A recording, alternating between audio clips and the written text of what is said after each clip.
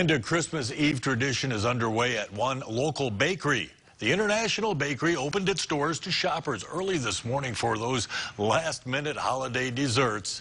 Shoppers stopped by to buy a variety of Christmas cookies, rolls, pepperoni, bread, and antipasto. Many of the shoppers also pre-ordered their delicious sides and desserts to be ready to be picked up. Now, the shoppers say they come to this bakery every year on Christmas Eve for the best fresh and local treats. You don't break a tradition. It's just a good feeling, good people. And like I said, the food is good. The bread is excellent. You know, probably the best in town.